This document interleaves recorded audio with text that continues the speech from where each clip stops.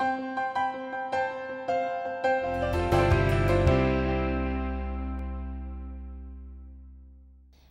to MS Learn Online. I'm Kate Milliken. Swallowing is something that we usually don't even think about, but for some people with MS, the simple act of swallowing can be a problem. Patricia Bednarik, a speech-language pathologist at the University of Pittsburgh, joins us to talk about the swallowing problems that some people with MS may experience. We think of swallowing as a simple act, yet the act of swallowing consists of multiple phases. Pat, why don't we start with what the phases are? Okay, well, there are many phases of swallowing. The oral preparatory stage is the stage where it's before we even get food into our mouths, and that is how food is presented. And that is where our body is actually getting ready to receive food. So it deals with the psychological aspect of anticipation, getting ready. The saliva actually will start flowing upon looking at food. Our gastric juices in our stomach will start to be produced, and we are already anticipating, hopefully with pleasure, that we're going to be eating. And this stage is very, very important, particularly for those people who may be on modified diets. The next stage of the swallow is the oral stage of the swallow, where the food is actually brought up and put into the mouth. And this involves the chewing stage. And during this stage is where the tongue and the teeth, of course, are working together to grind up the food, mix it with saliva, break it down into smaller pieces so that it's easier to swallow. This is where the tongue needs to be able to move around. The cheeks and the lips need to have really good muscle tone, because otherwise you will get pocketing in the cheeks, under the tongue. There may be some food that gets left on the tongue when we get ready to swallow. The next stage, as the food moves over the back of the tongue, we are now starting to go into the next stage of the swallow, which is called the pharyngeal swallow, okay, or the swallow of the throat. Okay. In this stage, to make it very simple, what happens in the throat part of the swallow, or the pharyngeal stage, is the food starts going over the back of the tongue down the throat. The soft palate, which has that little uvula in the back of your throat, that raises up and blocks off the back of your throat so that the food doesn't come out your nose, okay? And it redirects the food down the back of your throat. At the same time, the tongue is coming up and pushing against the back of your throat to help push that food down.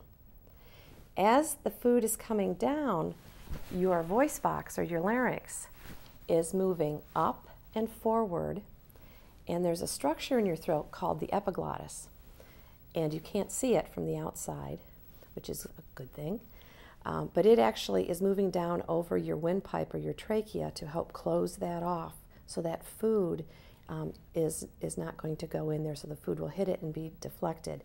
Underneath the epiglottis, as everything's being pulled up and forward, your vocal cords are moving over your windpipe to close off the airway. Now, this is all going on at the same time in this pharyngeal stage. So the food is now moving through the throat. It's getting now to the muscle that is at the top of the esophagus. And that muscle now is starting to relax. This is all happening simultaneously. Amazing. Amazing. Okay, the very last stage of the swallow is called the esophageal stage, and that stage begins as the muscle at the top of the esophagus is opening up and the food is starting to pass from the throat into the esophagus, and now it's heading for the stomach. The amount of time that it takes the food to travel from the muscle at the top of the esophagus into the stomach can be anywhere from 8 to 20 seconds. So what are the problems specifically that people with MS experience in those 4 stages of swallowing? Is there one stage that's bigger than the other? Most of the problems we see are problems in the throat stage. Although, because of, you can have lesions in a variety of places, you can see problems in all the stages, with the exception of the oral preparatory, in MS, and we certainly have at our clinic. The problems are problems of, in order to swallow, you need really good coordination of timing, rate, respiration, pressure. Everything needs to go just right. A split second can make a difference.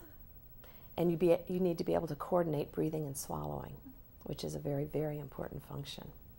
It's quite amazing. You take it for granted that that's something that's so easy, and that if part of the system gets knocked off, on how much it can really affect people. Absolutely, absolutely. And the concern that we have when it comes to swallowing problems is that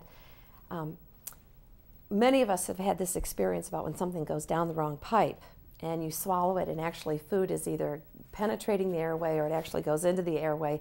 And what our body naturally does is, because the lungs are very unhappy when anything gets in the airway, is we cough. And we cough sometimes very violently and prolonged, and our face gets red. And that's actually a very good thing. That's what I want to see if somebody's having a problem, because the alternative to that is something that we call silent aspiration, for which there are no symptoms, where the food actually enters the airway, may go into the lungs, and the person does not cough at all. So how can some of these issues be treated? They can be treated. The first thing, before we look at treatment, we have to look at doing a really good diagnostic eval. We usually recommend for all people to go and do either a modified barium swallow study, which involves going into an X-ray suite and actually looking at the swallow on moving video. So you mix barium in with different consistencies of food, thin, thick liquids, pudding-like puree, and then some type of a solid. And we feed somebody, and we actually watch them chew and swallow on a moving X-ray to see where the food goes, how the food goes, if it's getting caught up. And then we also try doing different types of techniques, maneuvers, these sorts of things, to see if we can help facilitate the food to go down into the esophagus and stomach. So you use these measures to determine what best treatment for people to have. So what are some of the treatments that you might suggest? One of the first things that I start with people is their positioning. Okay?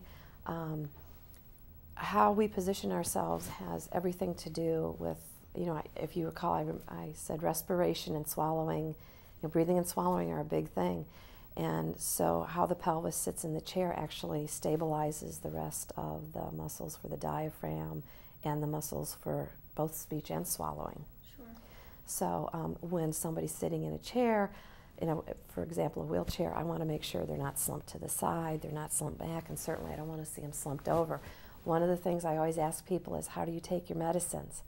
And I'm particularly watching for those folks who take their pills with the old dump and swallow, where they're throwing their head back. Sure. People need to remember, when you throw your head back, you're opening up your airway.